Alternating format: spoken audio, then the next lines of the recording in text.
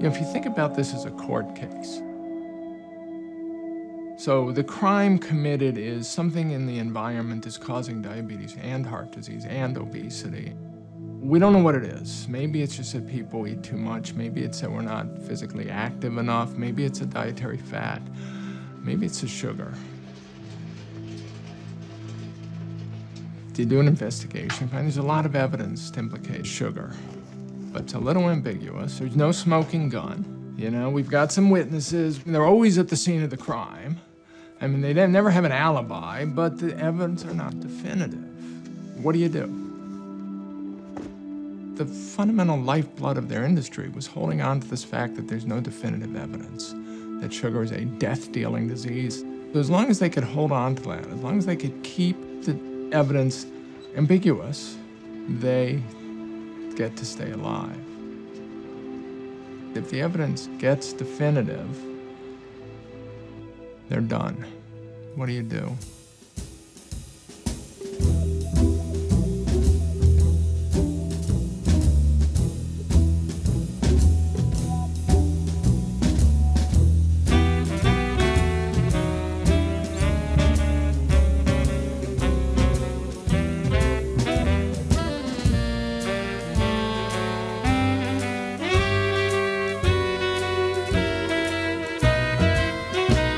Is it possible that sugar is toxic? How do you even discuss it without appearing that you are a fearmonger?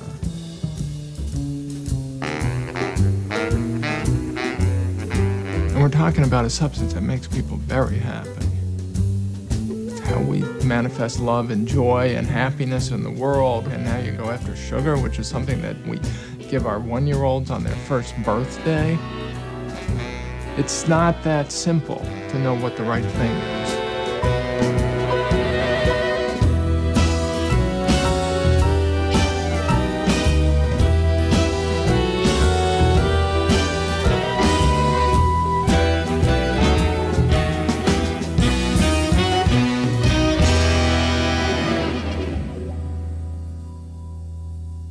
New research is starting to find that sugar, the way many people are eating it today, is a toxin. Is sugar toxic? I believe it is. Do you ever worry that it just sounds a little bit over the top? Sure, all the time.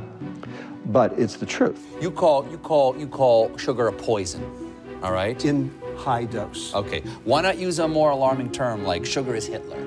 Medical doctor Robert Lustig. He specializes in treating childhood obesity, and he wrote this book, Fat Chance. The thing about sugar that's so pernicious, it's the thing that takes you from obesity to all of the metabolic problems, the hypertension, the diabetes, the heart disease, and likely the cancer and the dementia. It is the biggest epidemic in the history of the world. First of all, I'm not really the anti-sugar guy, I'm the anti-processed food guy. But to be honest with you, I'd rather not be known as anything, and I wish this problem didn't exist. And you know what? When I started in medicine in 1980, it didn't exist. Or it might not have gone into this field, because who needs this? But, you know, I'm here now. You're taking everything we've learned about healthy eating over the last 30 years and turned it upside down. And it deserves to be turned upside down because it didn't work, did it? You know, you need somebody like Rob for this issue, okay? It's a very controversial, volatile issue. You need somebody in the academic research establishment to take it on. And Rob has taken that upon himself, and he's very good at that aspect of it. So he is, you know, he's a pediatric endocrinologist who came to believe about a decade ago that sugar is the sort of fundamental problem in modern diets. He did this lecture that went viral on the internet. Probably got now about 4 million hits. Well, he's got this very compelling lecture style. You wouldn't think twice about not giving your kid a Budweiser, but you don't think twice about giving your kid a can of Coke. Scientists get nervous with that kind of certainty that he represents. It's not consistent with what you really want in scientists, where you want them to be more aware of the uncertainties and discuss the holes in the data and the negative evidence again. But you need somebody like Rob. You need him out there saying what he's saying and forcing the issue.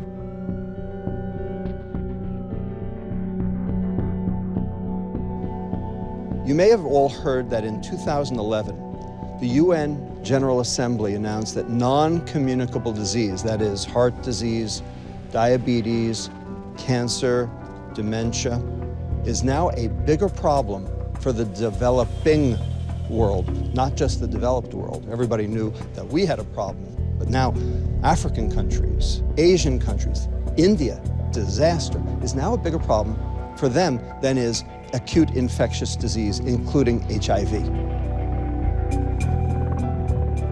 What happened? Why is everybody in trouble now, all at once, all over the world? Here's what's happened to your food over the last 30 years. 1982 to 2012, meats down 10% because we were all told to go low fat. Fruits and vegetables, exactly the same. We're all told, we don't eat enough fruits and vegetables. You know what? We're eating just as much as we always did.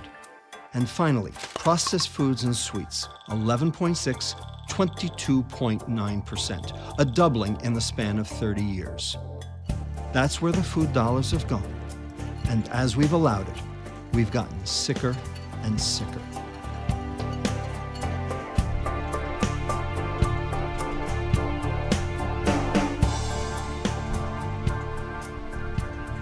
Of all the packaged foods in the grocery store, 74% of them are spiked with added sugar. Salad dressing, barbecue sauce, tomato sauce, hamburger buns, hamburger meat, all sorts of things. Also, there are 56 names for sugar. Sucrose, table sugar, cane sugar, beet sugar, high fructose corn syrup, agave, maple syrup, honey. So the food industry can hide the sugar that they add to any given food in plain sight because no one knows what they are. Bottom line, they're all the same. Calorie for calorie, gram for gram, ounce for ounce, they're all the same. And they all do the exact same thing, and they all overload your liver, and they all cause liver fat accumulation when consumed in excess. Now, remember, it's about excess. It's not about, quote, moderation. So then you have to define, what's moderation? Moderation is 6 to 9 teaspoons of added sugar per day. That's moderation. That's what the American Heart Association says. The World Health Organization just said up to 12 teaspoons of added sugar per day. But Europe is consuming 17 teaspoons of added sugar per day. And America is at 19.5 teaspoons of added sugar per day. Bottom line, we're consuming it in excess, and it's causing chronic metabolic disease because of it.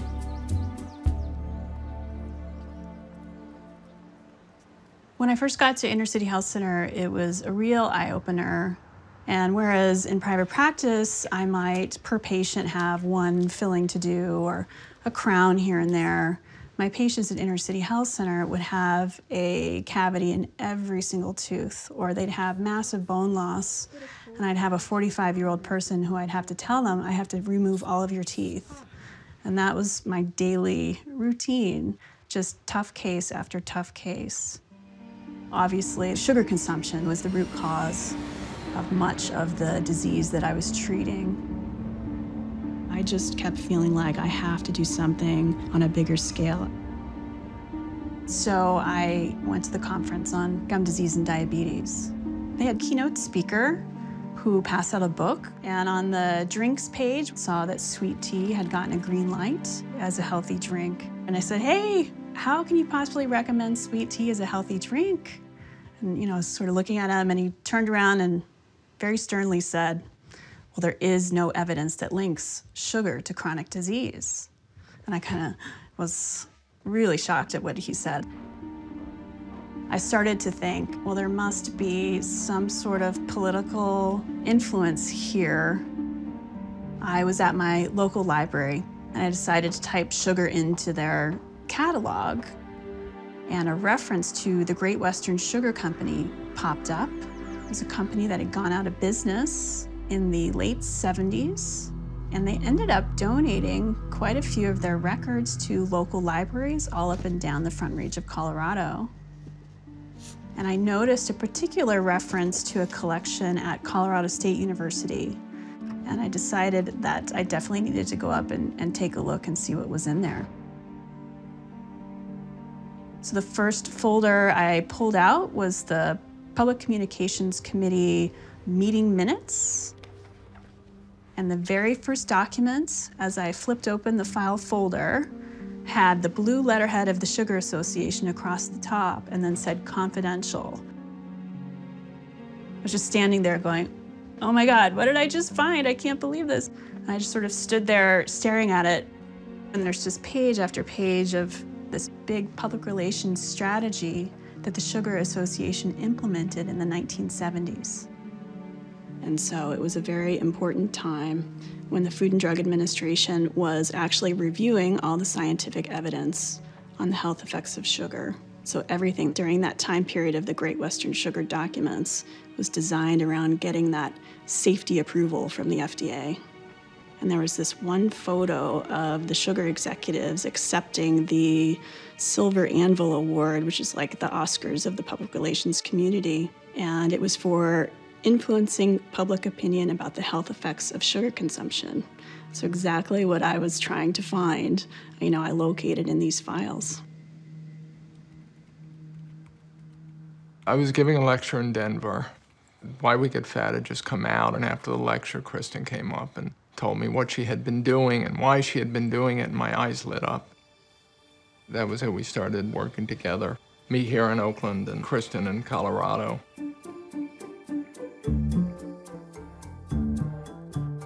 There is a growing controversy about sugar. On one side, those who claim it's a harmless source of calories and quick energy. On the other, those who say there is evidence to implicate sugar not only in obesity and tooth decay, but also in hyperactivity and diabetes, among other things. Late 60s, early 70s, lots of controversy going on about the health effects of eating sugar, and it's so similar to today. It's actually pretty incredible. The same debates, the same questions, even the same research. So much so that the industry felt very strongly they needed a very comprehensive public relations campaign to impact public opinion.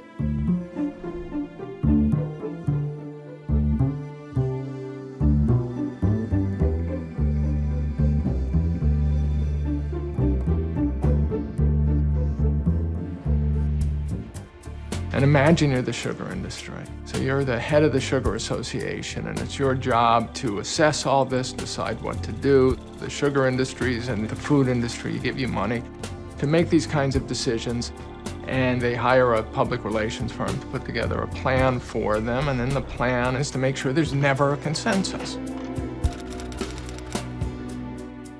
It was really an international effort right from the beginning. US, Canada, Cuba, Haiti, initially. In the late 60s, the Sugar Research Foundation changed their name to become the International Sugar Research Foundation, which reflected the fact that the sugar industry was being threatened on an international scale. So now we have England, Australia, South Africa, France, Belgium, all coming together to have the same message. It's not to say one way or the other sugar causes disease. They need to keep it not quite clear so that policymakers can't definitively say sugar causes disease. They just have to keep it muddy.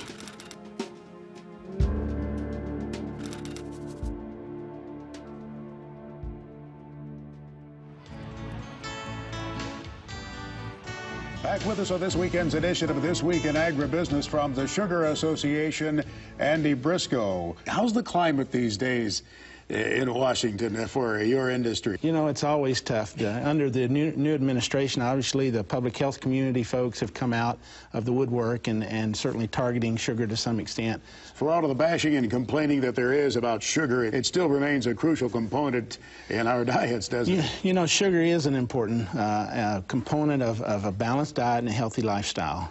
Everything in moderation, as we say. It's all natural, only 15 calories. A calorie is a calorie. If you eat more than you burn, you'll gain weight. If you eat less than you burn, you'll lose weight. Therefore, if you're fat, it's your fault. That's basically what this mantra sums up to. Well, you know what? I don't believe in common sense. I believe in data. And the data say something else entirely. What the data say is that some calories cause disease more than others because different calories are metabolized differently. Does sugar cause diabetes? In fact, studies from Europe show that if you consume 1 soda per day, your risk for diabetes goes up 29%, irrespective of the calories, irrespective of your weight, irrespective of anything else you eat.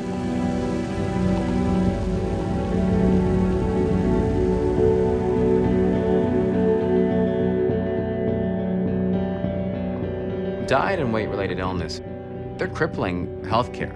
And I have no doubt that this system will collapse. There's no way we will be able to sustain our current level of healthcare with the growing burden of diet and weight-related illnesses, especially type 2 diabetes, which really, the cost of that is already staggering, and we're just at the tip of our iceberg.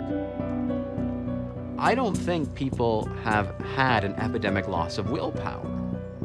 I think that we are normal human beings living in an environment that pushes calories and sugar upon us.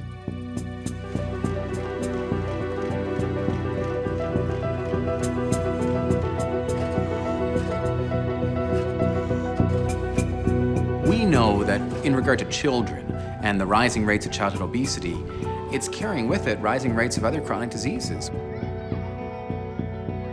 We're seeing type 2 diabetes in kids under the age of 10. We're seeing heart disease in teenagers. And non-alcoholic fatty liver disease really is skyrocketing.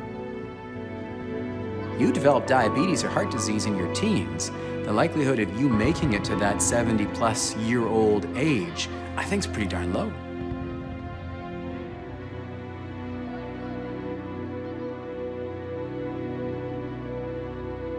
So I'm a scientist, and we do a lot of research with the effect of sugar. And the first time I came to this school, I was worried that maybe some of that science would be something complex to understand. But I was very surprised to see how the kids are so good at picking up things. I've heard the liver being described as like a vacuum cleaner that takes all the bad things out of your system.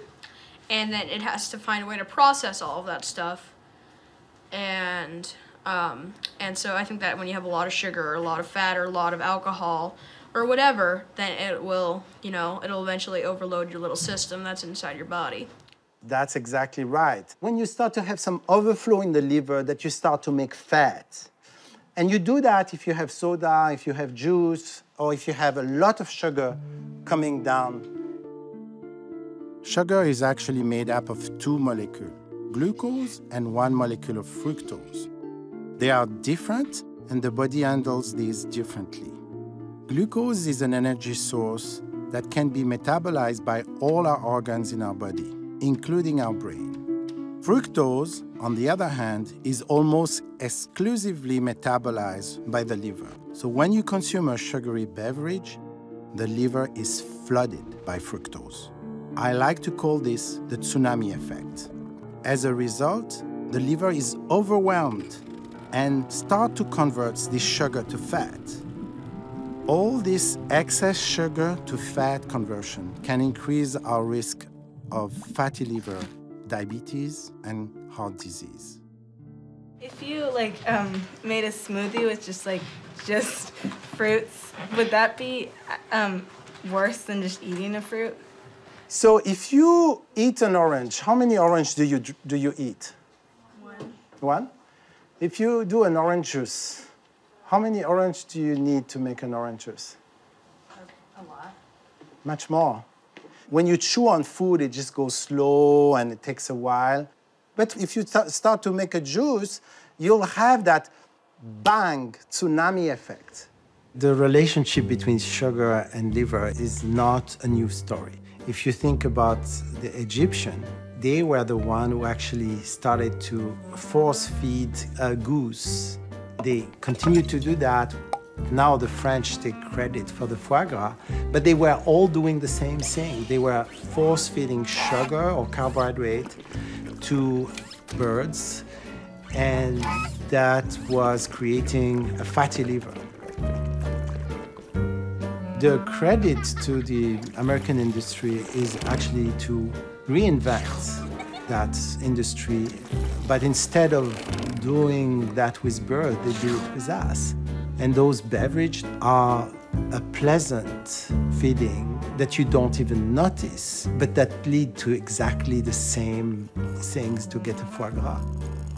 You just enjoy it at the same time. You don't have any forced feeling.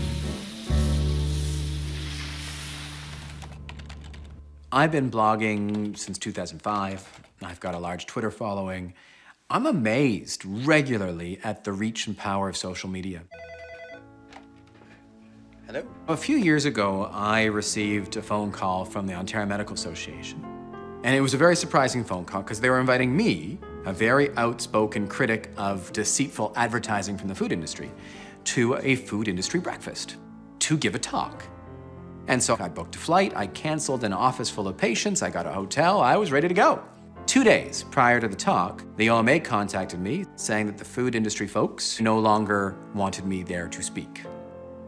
So my partner in the office, he said, well, you know, why don't you tape it, put it online? And so I did. And what would have been a room full of 50 people who did not care what I was saying, now I think the last time I checked, it was over 270,000 people had viewed this particular video. So I'm going to talk to you a little bit about what I think the food industry can do. It's actually quite straightforward. I think the food industry could stop talking about no sugar being added to things. This particular product, it looks a lot like Twizzlers. It says no sugar added, and yet it has more sugar than actual Twizzlers. I think the food industry could stop suggesting that grape juice is good for you. It says no added sugar ever, yet every single glass has 10.5 teaspoons of the stuff. That's the same amount as you'd get if you drank a quarter glass of maple syrup each and every day.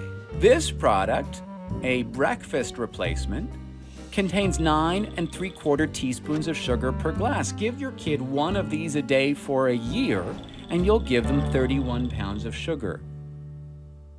Ultimately, everybody can make up their own mind when they watch the video, but so far, if even the food industry executives who contacted me said, you know, there's a lot of truth in what you said, you gotta figure they know what they're doing.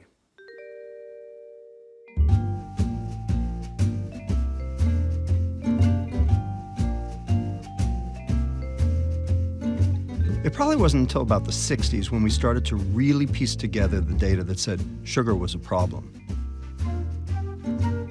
You see, up till a little while ago, up to say 200 or 300 years ago, the average consumption of sugar in this country was about 4 pounds a year. And that's splendid. I'd be very happy if everybody had 4 pounds of sugar a year.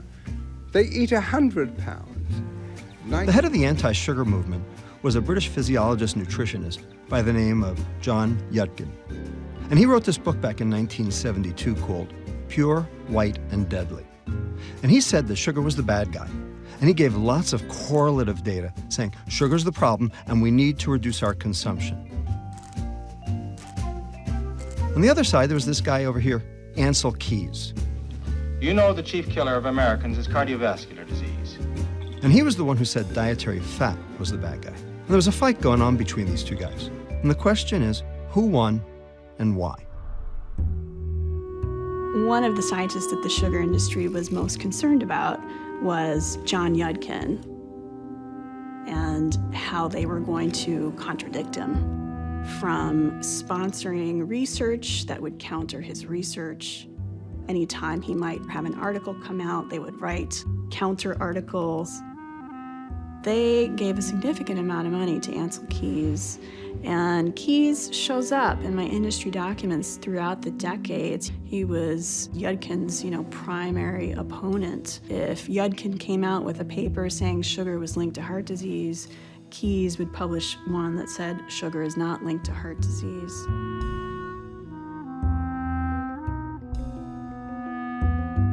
Researchers would say to me, if you studied sugar, you would be accused of being just like Yudkin, which meant he's kind of a quack and he's obsessed. And by the mid-1970s, the world had already divided up into people who thought Yudkin could be right, which was a tiny minority, and the huge majority of researchers who had just kind of bought into the dietary fat hypothesis because everyone else believed it.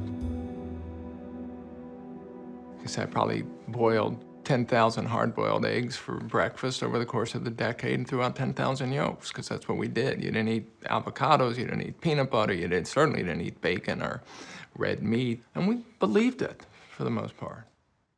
Oh, I don't want it, you can have it, it's too fat for me. It's too fat for me. It's too fat for me. It's not too fat for me. No food is too fat all by itself, but if you'd rather get your fat and calories another way, guess what? Now there's new Better Than. It tastes better than regular ice cream, and it's 96% fat-free. Here's the low-fat craze. Took America and the world by storm. But when you process it, low-fat, processed food, it tastes like cardboard. So the food companies knew that. So what'd they do? They had to make it palatable. So how do you make something palatable that has no fat in it? You add the sugar. So everybody remember SnackWells? 2 grams of fat down, 13 grams of carbohydrate up, 4 of them being sugar. So it was palatable. And that's what we've done. And we're still doing it today. I think I'm a classic example of a person who followed recommended Western diet and what happened. Well, we are all told that it's all about calories in, calories out. And I'm the kind of person that if you tell me that little fat is good, zero fat must be even better. And consequently, I was eating, packaged foods, which are full of either processed carbohydrates or sugar or both, for a good 15 or 20 years. And throughout this time, I was training probably 10 hours a week of endurance training. And I was measuring my morning fasting blood glucose level. And only recently have I discovered that those morning fasting blood glucose levels were pre-diabetic.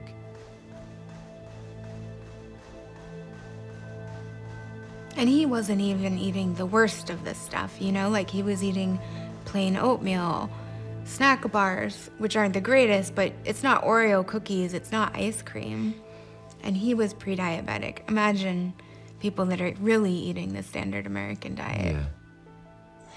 He's a walking poster child for the fact that exercise isn't really gonna move the needle. It's all diet. What will your last 10 years look like? The average Canadian will spend their last 10 years in sickness. Change your future at makehealthlast.ca. Here in Canada, we have the Heart and Stroke Foundation, similar to the American Heart Association in the States. And the Heart and Stroke Foundation is so involved in funding. They're involved on boards and selection committees, and so consumers trust the Heart and Stroke Foundation.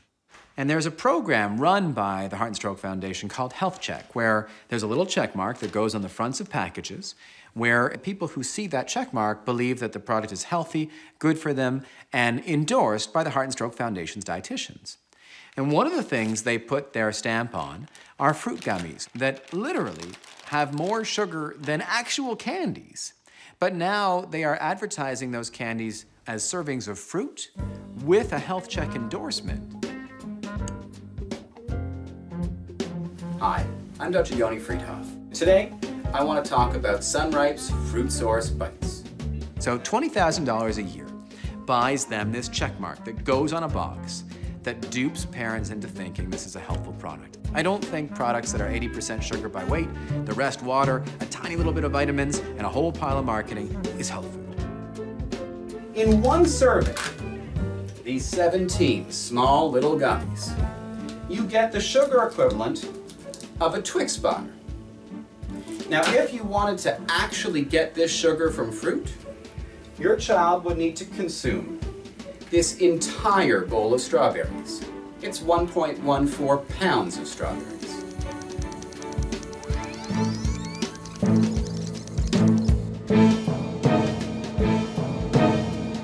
We should not be taking nutrition out of our children's mouths by calling sugar fruit. What we've tried to do with the Health Check program and these types of products is create alternatives for parents who are desperate to get some kind of a serving of fruit and or vegetable into their children's diets. If you concentrate a fruit juice, what you are left with is a pile of sugar. You are not left with anything else. And so yes, on paper, in theory, it comes from fruit. The sugar that's in it comes from fruit, but it is just sugar. It's one thing for the food industry to try to be deceptive about things. But the Heart and Stroke Foundation, I think it's an abuse of public trust. When you have children, it seems like the world would be a much simpler place without sugar in it. And I wonder if they would be much more, stable, if their mood swings would be much less volatile if they weren't consuming sugar. And again, it's all purely speculation, but whatever it does to them, even if it just tastes so good that it changes their desires for days, it's just it seems like a constant struggle.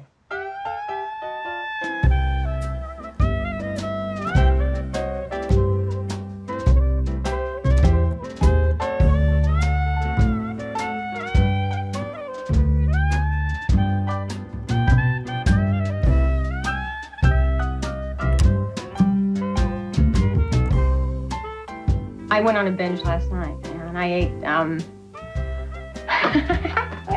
it's really strange because I feel guilty now, like I'm confessing to this terrible crime. But I ate a whole bunch of cookies and drank a lot of chocolate milk and ate some ice cream. Just kept going. I had heard the rumors about how sugar was prevalent in our diet and could hurt us. So I just felt that at that point that it was a necessity for me to make the film. This year, we can each expect to consume, on the average, over 129 pounds of sugar, 5.5 ounces every day. This huge increase in sugar consumption is the most sudden and drastic change man has made in his eating habits in all his 50 million years of existence. People didn't know that. And we were beginning to see the symptoms of diabetes and obesity, and people who were doing research were pointing the finger at our diets, and especially at sugar in the diet. On the basis of our studies, certain risk factors involved with both heart disease and diabetes are increased when sucrose is consumed. 30 years ago, Sheldon Reiser and I were doing the sugar research, and I'm very surprised that all of a sudden people are realizing that sugar is bad for you, because we did this research 30 years ago, and even at the amount of sugar that were being consumed at that time, there were elevation in blood pressure, in cholesterol, in triglycerides. And all of these would increase this person's susceptibility to the degenerative diseases that we're concerned about, which are essentially heart disease and diabetes. When I interviewed Sheldon Reiser, it was as if he wanted to state the facts, tell us what he had found, and I realized that he was by himself in this fight against the sugar industry. When we were doing the research, we certainly realized that industry had the power and the money to promote their opinion far above what we had the ability to do. And it's very hard to counteract that. Where we are in the sugar debate is about where the tobacco debate was in about 1960. And, you can look at classic cigarette ads where they're saying more doctors smoke Camels or they're good for your T-zone, your throat. And so what the tobacco documents and the sugar documents that she found show is that they're all using the same playbook. I mean, when I got the tobacco documents back in 1994, I realized they were going to be very important. I worked on the tobacco industry for a long time before I got these documents. And I remember saying, these guys are really bad, and look at all these terrible things they're doing. And I would get, patted on the head and said, oh, well, Stan, it's very nice that you think this, but you are a little paranoid delusional. And people just didn't take it seriously. And once this information was put out there in their own words, people were A, shocked, and B, couldn't dismiss it. And I think what Kristen's work is on the way to doing is undertaking the same kind of transformation of how people look at the sugar industry.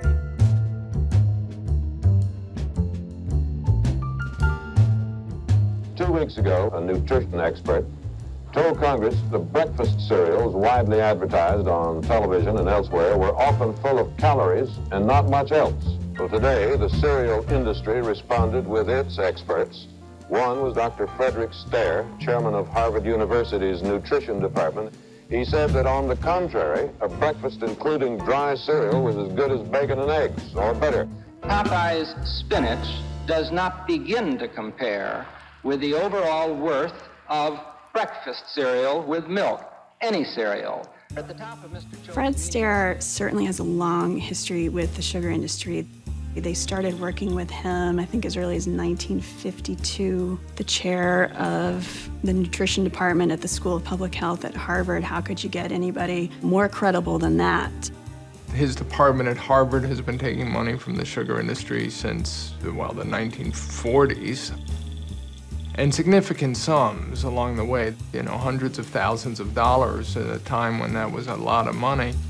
And then through their PR campaign in the 70s, Fred Stair really became their main spokesman.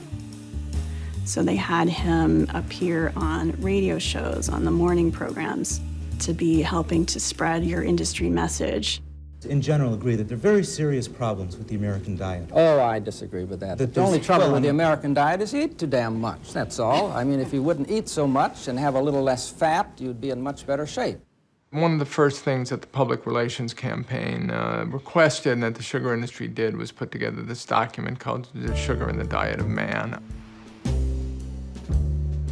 So they get Stair to organize it, and Stair puts together a committee of researchers who are very sympathetic to the idea that fat and cholesterol are the problems, and then, you know, none of these are sugar researchers. Then they print out, I think it was 25,000 copies, and they distributed widely, saying it's not sugar, it's fat.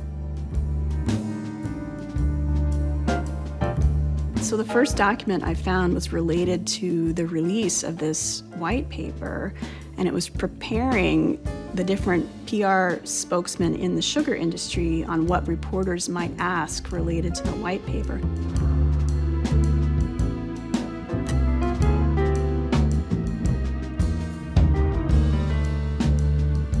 And they talked about the way that the paper was funded being an unrestricted grant. And we know by actually looking at the tobacco papers, because Fred Stair was also connected to the tobacco industry, what an unrestricted grant meant in Fred Stair's department at Harvard. It's supposed to be a donation of money that isn't earmarked to a specific project. But what Fred Stair told the tobacco industry was, we'll just call it an unrestricted grant, you give us the money, and we'll make sure you get the research that you want. Doctor, let me play devil's advocate. Sure, and play anything you want. You've been accused any number of times of being an apologist for the sugar industry. Right, I know.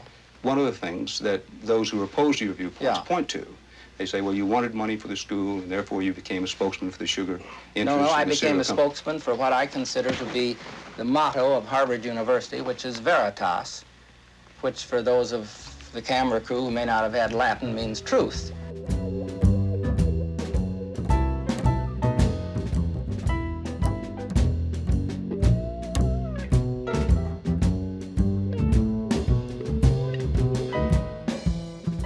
There is one fundamental difference between tobacco and food, and that is we don't need tobacco. You know, my goal is to destroy the tobacco industry. We do need food. So the goal is not to destroy the food industry.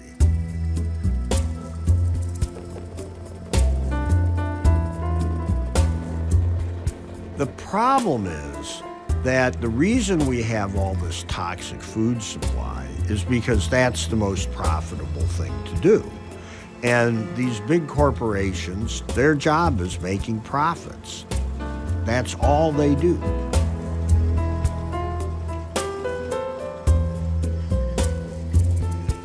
And it's true that the food industry has to be part of the solution because we want them to keep making food. But to think that you're going to be able to negotiate with them and work something out, that would be them agreeing to make less money. And they're not going to want that. It's a little bit like tobacco was in about the 70s, when the National Cancer Institute was trying to work with the cigarette companies to make a safe cigarette. Well, the do-gooders thought, oh, we're working with industry, we're cooperating. If you go look in the industry documents, the industry was saying like, ooh, look what we're pulling the wool over their eyes, we're gathering intelligence about what they're doing. And you know, it was a disaster. And right now, some of the major thought leaders and foundation funders are still taking this view that, well, we could work with them, we'll all be partners. Ain't gonna happen.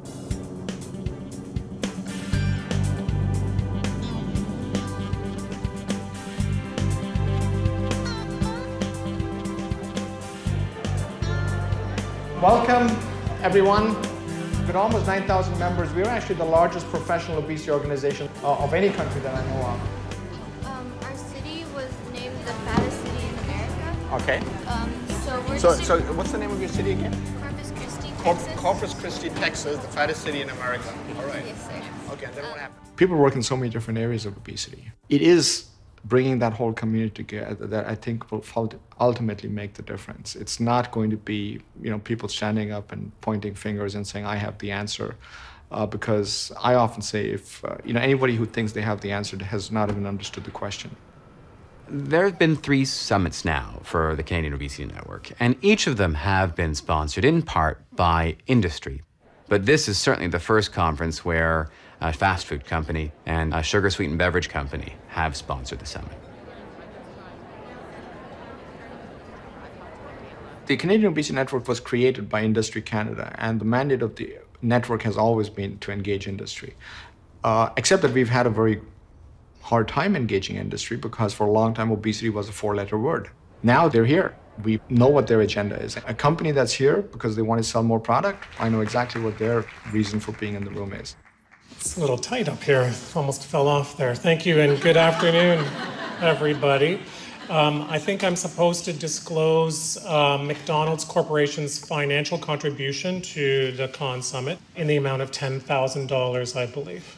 A lot of people this morning have said to me, why are you here? And gee, it's awfully courageous of you to be here. I don't think it's courageous at all. We do this an awful lot.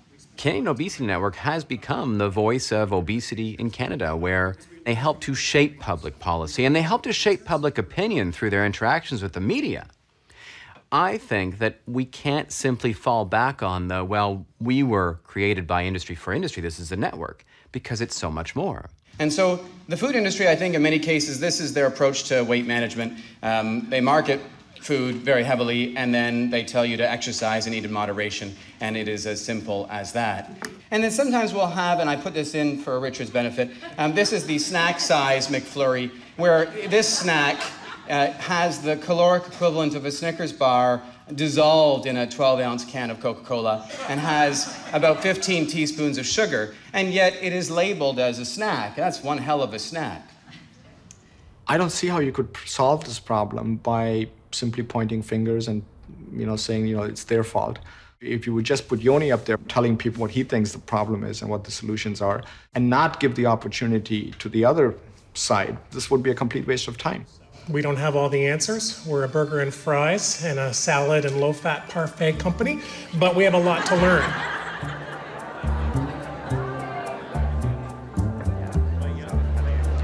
If the Canadian Obesity Network is reliant on dollars flowing in from the food industry, there's a great deal less likelihood that they will be as forceful shaping opinion or policy negative for those industries who are funding them. And the Canadian Beverage Association and Coca-Cola is a great example. This is an area that is ripe for change. Whether it's taxation or regulations, this is on the table. And I would be shocked if anything formative was championed by the Canadian Obesity Network now that they are firmly in bed with the Beverage Association and Coca-Cola.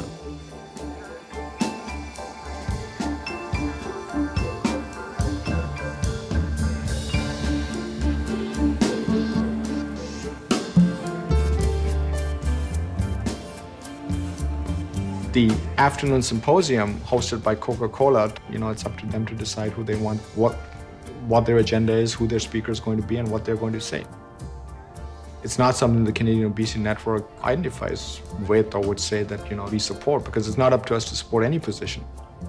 The job of the Obesity Network is to provide the forum, but ultimately it's totally up to the sponsor.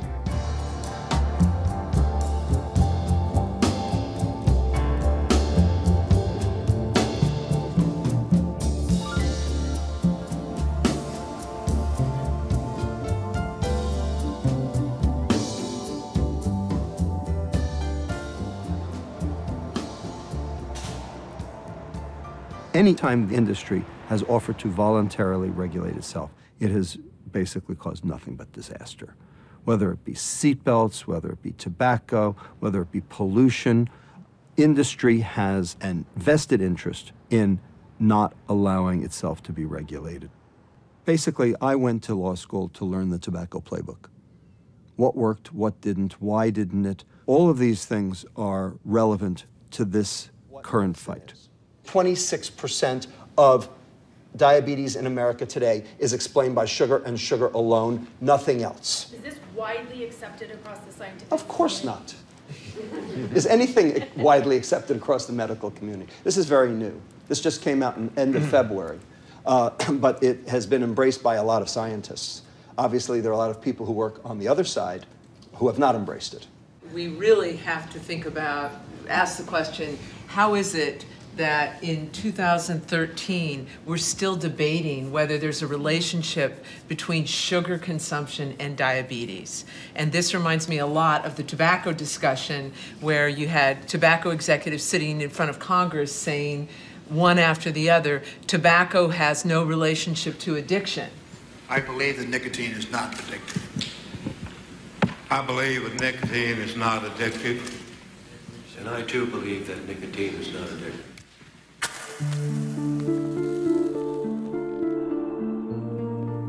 The fact is, we still don't have the seminal proof, even for tobacco and lung cancer today, that the tobacco industry called for. That is a randomized control trial. Well, you know what? That would be pretty unethical. Getting a group of naive people to start smoking for 20 years and seeing whether or not they got lung cancer. You tell me how you're going to get that study done. Well, they would like us to do the same thing with sugar. They want us to basically take a group of naive young adults, okay, and divide them up into people who consume too much versus those who don't. Watch everything they eat for the next 50 years and see if they get heart disease and diabetes. Now, how are you going to do that? You've got to look at where in the debate you are. And the issue isn't so much the scientific facts, because those are coming together. The issue is the credibility of the people attacking the science, and the issue is about manipulation of the process. In Washington today, a coalition of health and consumer groups asked the Food and Drug Administration to put a limit on the amount of sugar allowed in breakfast cereals. Their petition to the FDI also asked that a health warning similar to the one on cigarettes be required on cereals which exceed the sugar limit. There was a lot of movement in the early 70s to regulate sugar that was really freaking the sugar industry out. The Food and Drug Administration was looking at the safety of sugar, and the Sugar Association's goal was to make sure that the FDA concluded that sugar was safe. You go after sugar. You know, imagine the uproar if this FDA committee says sugar should not be generally recognized as safe, that this is a potential toxin. You know, you're going after major industries.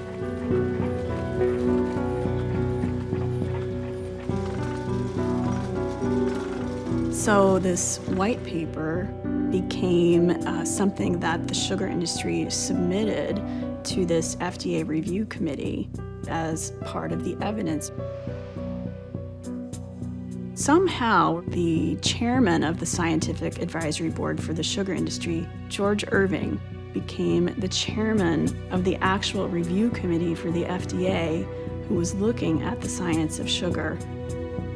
Talk about a conflict of interest.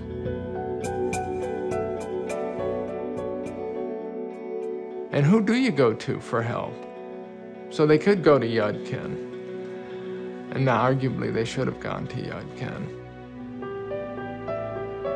And they could have gone to Sheldon Reiser, and arguably they should have gone to Sheldon Reiser, but they didn't. They went to the sugar industry for help.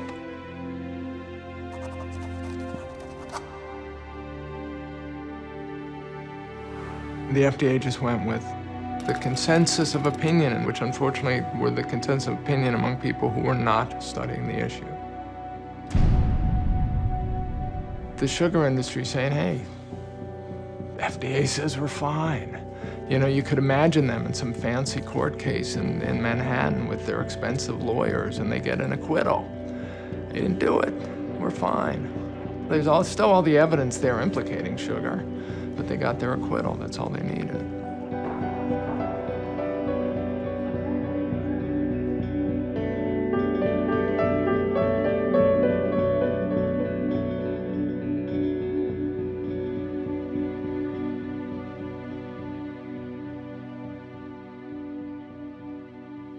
And I think if it had been some chemical that's in 10 products that could be easily replaced by some other chemical, the FDA would have done its job. But you're talking about sugar.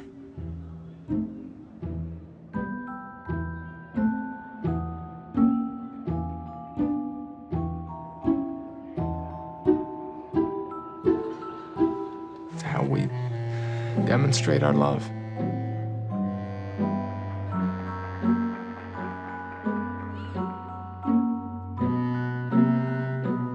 I mean, pick a holiday that isn't about sugar, ultimately, whether it's, you know, Valentine's Day and Mother's Day and birthdays and barbecues and lemonade and pies and cakes. And, you know, this is what we do.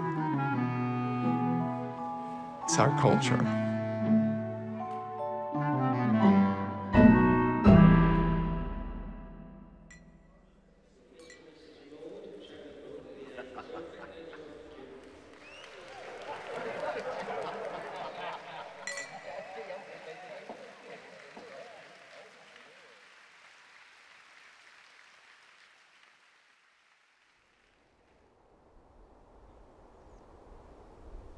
Where does that leave us?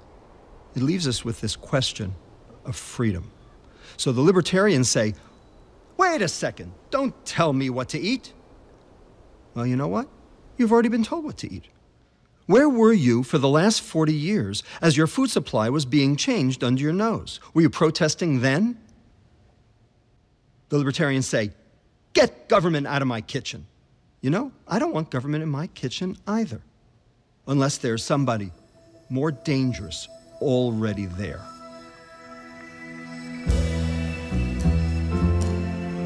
We need a new food business model that rewards food industry for doing the right thing, not for doing the wrong thing. Right now, they're rewarded for quantity, not quality. So could they make money selling real food? Sure, absolutely. Could we subsidize real food so that we could make it cheap enough for people to be able to buy? Sure we could. But it means a real overhaul of what we're doing. And the food industry can still make money. I am not against people making money. I am against people making money by poisoning other people. That's what tobacco did, and that's what the food industry is doing today. That I'm against. Just recently, the World Health Organization came out and said this is a big problem, added sugar in our lives. And we should be trying to limit this and change this behavior. The Heart and Stroke Foundation, I think, was very classy. They actually came to my office the day before they made their announcement to let me know in person that this is what their decision had been, that they talked about it for quite a long time, and decided that, indeed, it couldn't continue the way it had been continuing, and that the best move for the Heart and Stroke Foundation, and more important, the best move for the Canadian population at this point, was to just say, you know what, we're done with this program.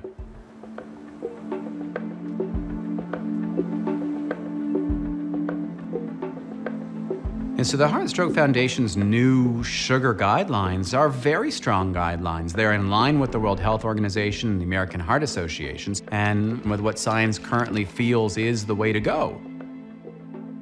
To have them coming out and making these recommendations, it is a first step, hopefully, to seeing changes on a federal guideline level.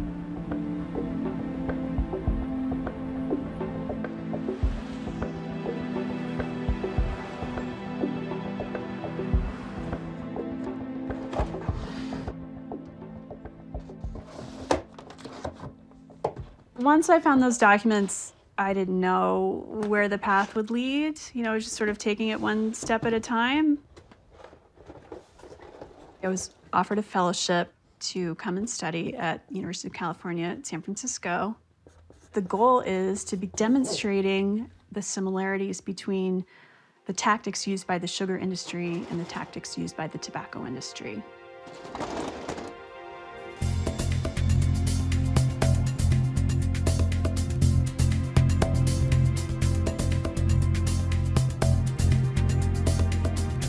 I'll have the opportunity to work very closely with Stan Glantz, who's a giant, in taking on the tobacco industry. So tell me what you're finding. Oh, I think the whole perspective that she's bringing is a transformative perspective, and I think it's going to change the discussion. And the thing that you need to know is that if you're effective, these guys are going to come after you. You just got to be ready for it and not get too freaked out.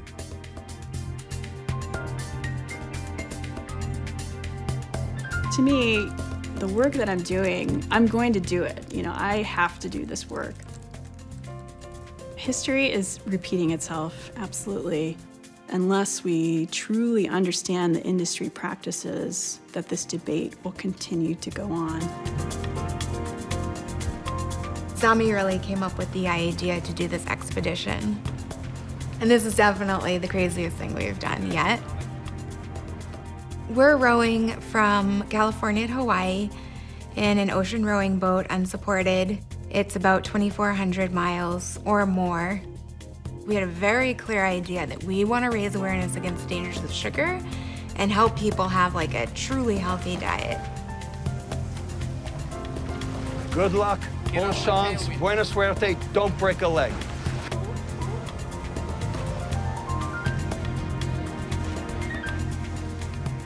Sammy and Meredith, they believe what we believe. And they're putting the pedal to the metal to prove it.